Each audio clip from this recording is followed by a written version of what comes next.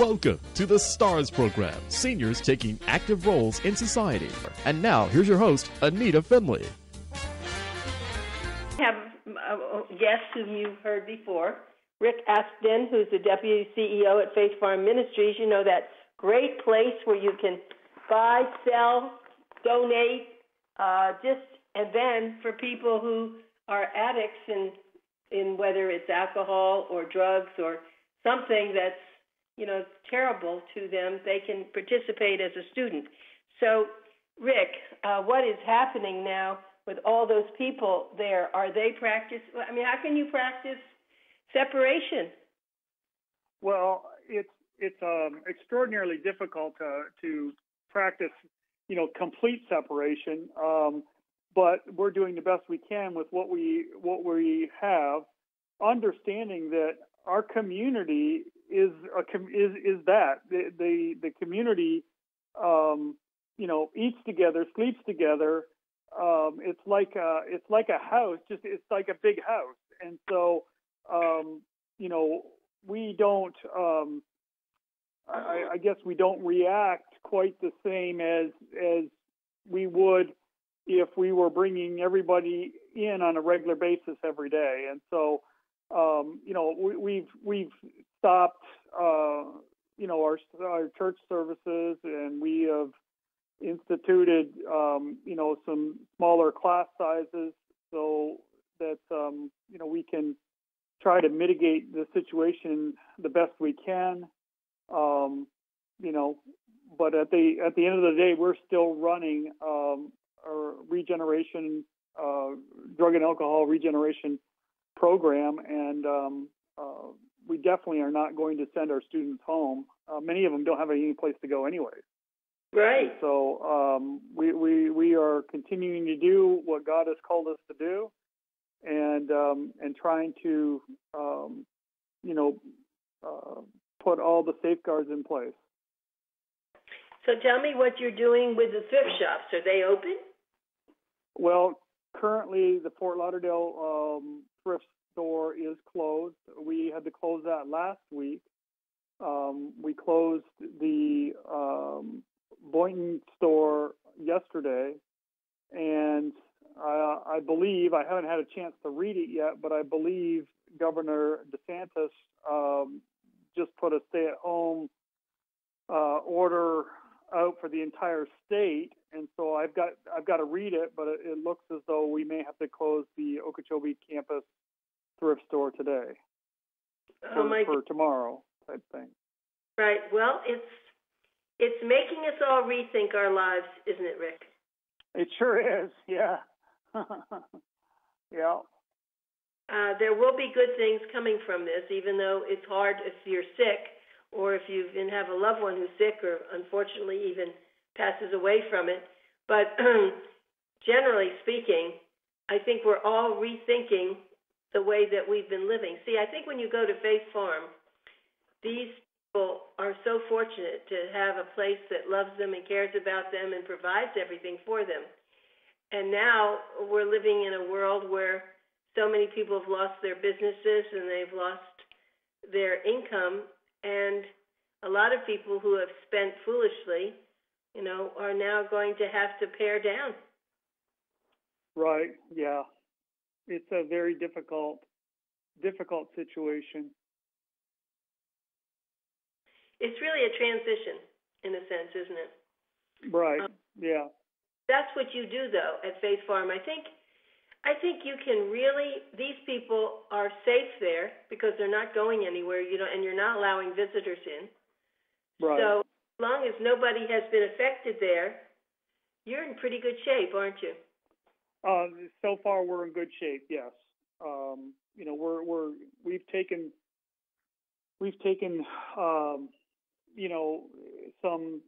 some steps along the way to guard not only our staff and students, and our customers from the virus, and continue to obviously pray over the campuses and our customers and our staff, and really are just focusing on the Lord and His protection, and we're going to get through this thing. Right. And what are the questions when people do wonder why God's letting this happen? Well, this is the tension that we have. Obviously, Scripture's pretty clear that our way and God's way is much different. The one thing that from my perspective, my personal perspective, is that what is happening with the coronavirus is not God's wrath on. I don't believe it's God's wrath on the world. I don't believe it's God's job description. When you look at the stealing, the killing, and the destroying, that's the enemy's job description, and it's not God's. And so, although God will use this situation for the good, for those who love Him and are called to His purposes, I don't believe that this is something that God manifested on the world. Thank you, because there are a couple of preachers out there, and I've heard that, and I think it's terrible. That's not right. He's taking. Well, here's the situation: is that we love. There are many different interpretations of what is currently going on, and my interpretation is just different than theirs. I want to make note that I love my sisters and brothers of the faith that have different points of view than I particularly have. I just know my Lord is a loving God, and at the depths of my foundation, the foundation of my theology is God is good and Satan is bad, and that's kind of as and that may be juvenile in some people's minds, but that's really the depth of my foundation, is that I know that God is good and Satan is bad, and there's nothing good, of this except when it gets used by God. And so God, I don't believe, caused this, like I said before, but through this, He will use it in not only in people's lives but in our nation's life and the world, for that matter. Yes. Those are wise words. I think you do have a tremendous kind streak running through you. I've noticed that when we're together, and I think that's what your students notice too, because they are hurting. And they're not hurting though as bad with this as they have been with their own problems. I mean, this is not them in a sense, is it? Right. No. When you look at some of the things that the students have experienced throughout their life, this really is on the outside edge of the radar when it comes to the worst thing that has happened to them or can happen to them when they're caught up in their addiction. Many of our students have literally destroyed their lives, and are in the processes of rebuilding their lives. And so, they and God didn't bring them to Faith Farm for them to fail, and didn't bring them to Faith Farm for a virus to take them out. Exactly. And so they're and that's kind of, and it's good, like, from a program standpoint, and some people are not going to understand what I'm about to say, but from a program standpoint, it's good to have these kind of events happen in people's lives in a controlled setting, because then we as counselors and pastors and men and women of faith, we get to partner with them as we walk through life together in the midst of this obstacle that we're all experiencing. And so it really is beneficial in the students' lives. They might not think it now, but they will as they get through it and get on the other side of this thing, that they were able to walk through this and not go used. They were able to walk through this and not destroy a family member's life or, a loved one's life. And so it is beneficial from a program standpoint that we get the opportunity to walk through this difficult time in their lives with them and show them how to manage their emotions, manage their thoughts, right in the midst of the struggle. Yes, that's true. Big struggle. Right. Life is always going to happen. Of course. You know, once our students leave the bubble, so to speak, we affectionately call Faith Farm a bubble sometimes. Once they leave the bubble of Faith Farm, life is still going to be out there. Life is still going to happen. There's going to be struggles. There's going to be conflict. There's going to be, successes and failures, and all those have to be managed in a productive way that promotes sobriety, that promotes, Christian love and brotherhood. And so, when our students, and that's what being a disciple is all about, is not only while they're at Faith Farm, but continuing on their walk with the Lord after they leave Faith Farm. And that's why it's so important for us to making disciples, not just getting people off of drugs and alcohol. Mm-hmm. My guest is Rick ASPDEN, and he is the Deputy CEO of Faith Farm Ministries. Faith Farm has 3 lovely campuses, one of which is Boynton Beach, the other is Fort Lauderdale, and then the one out in Okeechobee. And they do so much for so many people. Besides the students, of course, people can go there and buy beautiful things inexpensively at their thrift shops, and they will be open short. They'll be open at one point as soon as the virus, is on its way out. And then they also people can donate, which is a fabulous thing for people. They get rid of the things they don't want, and it presents excellent things for people to buy. But as you were talking, I was thinking, what if a student leaves and he's doing fine, and he leaves and he's running into trouble? Can he call someone there at Faith Farm and get a little bit of help? Oh, of course.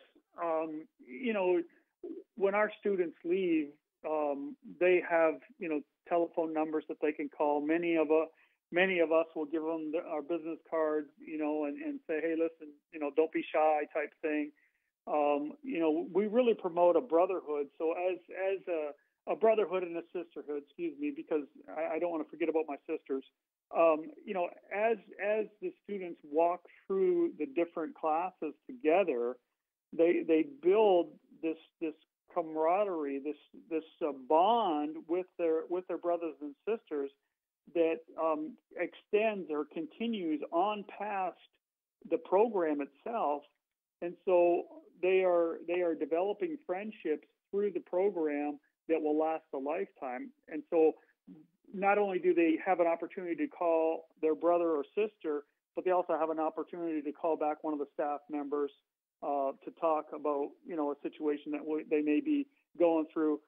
Frankly, that happens to me a lot, where former students will call. It just happened to be last week where a former student called and he has been doing very, very well, but he broke his ankle, and so he was looking for advice on how to get through surgery, and because an addict, when they have to have surgery, they're putting themselves right back into a spot where they could relapse very, very easy. And so to do the pain management without narcotics and to make some very, very hard decisions and put some very, very stringent guidelines in their lives during this period of time. And so he went through surgery. I talked to him. I talked to him on Sunday, and he's doing very well. His pain, he's able to manage his pain without narcotics. And so, but these are the kinds of things that people don't think about that addicts struggle with on a consistent basis.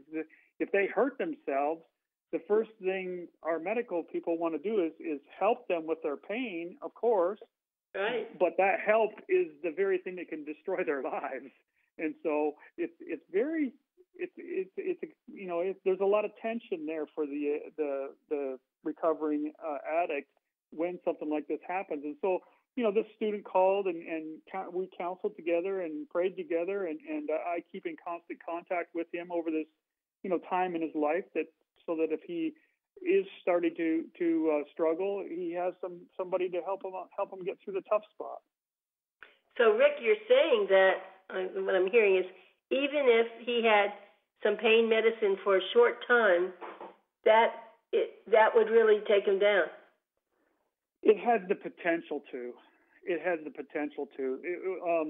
They have to be very, very careful and very, very, they have to really have some accountability if they do happen. Because some surgeries, you just can't get around it. The human body can't withstand that kind of pain. But there has to be some serious accountability put in someone's life if they do that, and the doctors have to know, the nurses have to know, parents have to know. The student has to submit themselves to some serious accountability, or they'll find themselves back in their addiction very, very quickly. Never thought about that, Rick. Wow. So you're so experienced, you see, so you knew immediately. Does this, in your classes, is this situation explained too? Oh yeah, absolutely. Yeah, this is all part of our exit strategies, that when the students are preparing to graduate, and we this is talked about a lot in some of the different classes.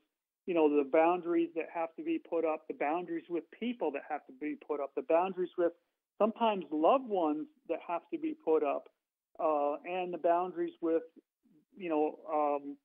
substances that they just frankly cannot use, because it will absolutely take them back into their addiction very, very quickly. Even with all their learning, it's in their system, I gather. Some people have tendencies, don't they? Well, they do have some tendencies, but a lot of especially a chemical dependency, it reacts to in the brain differently and fires that portion of the brain, and it can take them back into a relapse very, very quickly. And so we just have to guard against that. It's the same thing with sometimes we have to tell them they have to set up boundaries with people too, and it's very, very difficult, but it has to happen. For an example, generally a lot of times, maybe they'll have a family member that's in addiction. Well, they can't be around that family member, at least for in the short term. They can't be around that family member, because if that family member is using, that can trigger the addict to want to go use too. And so we have to guard. We have to teach them to set up some boundaries in their life, to where if I'm going to visit you, you're coming to my house, or we're going to go to a public place where there's people around, so that just putting some things in. It's not that they don't love them. It's just that they can't be around them, because of their own health sake, It's interesting. These are things that one who has not had an addiction don't think about it, really. Right. But I can see, though, there are other things like that. Maybe it's not necessarily drugs or something that serious, but other things. There are people who do drive people to addiction of different kind. Right. It's just don't want to be around them, because it causes them to go crazy in different ways. Right. And people trigger other people differently. So it's just something that we have to teach the men and women to put some boundaries in their life that would promote good health and good mindsets. Moving forward to limit their opportunity for relapse is basically all we're doing. Right. And some question I've never asked you before. Sometimes you need more help there. You need people to join the staff, and you need them into sometimes a higher position. How do you decide that? If you just observe them throughout, their being a student and then being, doing their other jobs? Because I'm sure there are times that you want to promote someone. Well, we'll, the program is a 10-month program, and then once a student graduates, they have an opportunity, and we assess whether it's a good opportunity for them or not. They have an opportunity to stay on for an additional year as what we call an advanced student. And an advanced student, we just basically feed back into their lives for another year and walk life out together. And that's a 1-year program, and then when that year is up, they have an option to, of course, go out into the world, or another option to stay as what we call an advanced 2 student, and that will give them another year of opportunity to stay and be fed into. Now, a lot of the people that get to that kind of level as a student are really men and women that have felt called into some type of ministry, either to the addicted or just ministry in period. And so a lot of those people that kind of have felt the call, those are the people that we would consider as bringing them in on staff, and because there's a culture that we want to promote on the campuses. It's a real culture of honor. It's a culture of brotherly love. And so to bring somebody in from the outside sometimes can not that they're good or bad people. It's just it's hard for them to develop this culture that we're trying to develop, because that's the culture. This culture of honor is the best for the students. When they see this culture of honor, they begin to implement that culture of honor in their lives, and it's really beneficial for them and their family. And so this is something that we do on a regular basis as people move in and out of Faith Farm, and as the Lord calls them to different portions of ministry. I love that name, Culture of Honor. We've never really written any article about that. Culture of Honor. So they've done very well, and they're there because they want to be more than they are, right? Well, yeah, and they want to give back what has happened in their lives at Faith Farm. They now want to give that back to the students coming in behind them. And so they have an opportunity to feed into somebody else's life what's been fed into their life. And it really solidifies their recovery. When this happens, it really solidifies their recovery. The many 12-step programs teach the same thing. Is when you begin to give back, when you begin to start helping people with the help that you've gotten, it really brings your percentage of relapse down considerably. We know, Rick, that volunteers get more from being a volunteer than they give. And that's that you're talking about. Yeah, absolutely. And I know I've spoken to so many people there, and I know some of them have really had hard times, and now they're in another world, and of course they're appreciative. I'm sure that some of your students who have gone home, and they are very successful, and hopefully they donate, and that's something I know that I hope you promote it. I'm sure you do. That's the way that they can thank Faith Farm and help it to keep going.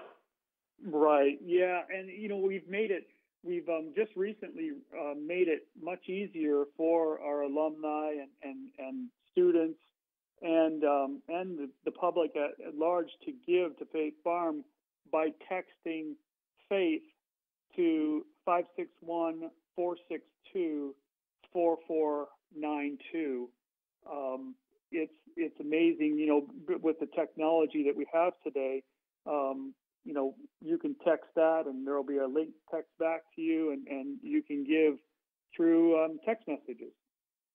You can give through text messages? Yes. Yeah. My goodness. That's fantastic. Well, I do want to give everybody the website because it's so easy. It's faithfarmministries.org. Yes, they are a not-for-profit, and they just need help. They need people to donate.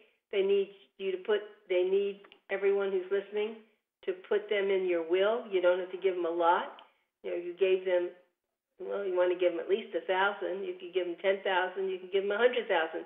But you're going to know that your money is doing something that is so unbelievable for so many people. They've been doing this over 67 years or something like that? 69 years. 9 years. So you know that the money that you give or your family gives, you ought to start a trust. It's a wonderful place. I'm certainly hope that I become a millionaire one day and I can donate a major fund for them because I believe in them so much and what they do. I don't know of another organization, and I've said this so many times on the radio, that can see the results. Lots of organizations, you do donate and they do nice things, but this is a result-oriented organization. And all you have to do is go to one of their graduations, or you just go there and you buy things and you talk to some of them. They are so thankful, and it's done in such a loving, beautiful way. And that's why they have people like Rick there working all the time and being there to comfort and there's a word, and motivate. You're a big motivator, you know that.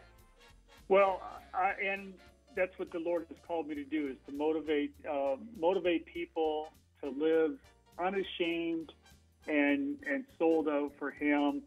And when that happens, we never have to worry about a student ever relapsing when that mindset is in place and lived out. It's so interesting to watch the Lord work in these men and women's lives.